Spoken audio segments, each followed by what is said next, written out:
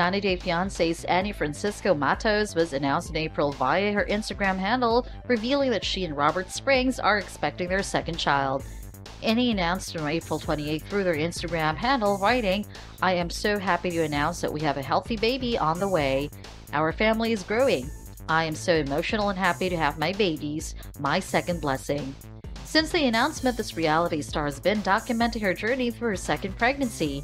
Just a year ago, Matos welcomed her first daughter on July 28, 2020. Now, Matos and Robert will be proud parents to a daughter and a son. What more could you ask for? Anny and Robert are preparing to welcome their youngest child somewhere next month.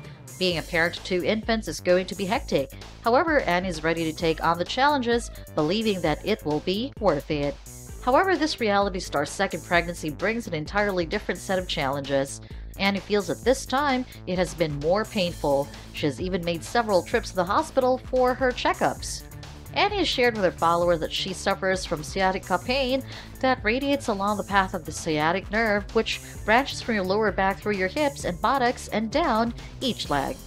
Due to her sciatica and her current pregnancy, Matos has a hard time walking or moving around, but Anne believes that she is strong enough to go through such pain and everything will turn out great by the time her second baby comes into this world. In Anny's most recent Instagram post, she shared a couple of pictures of herself holding her little princess in a stunning pink dress along with a caption that read, "In love."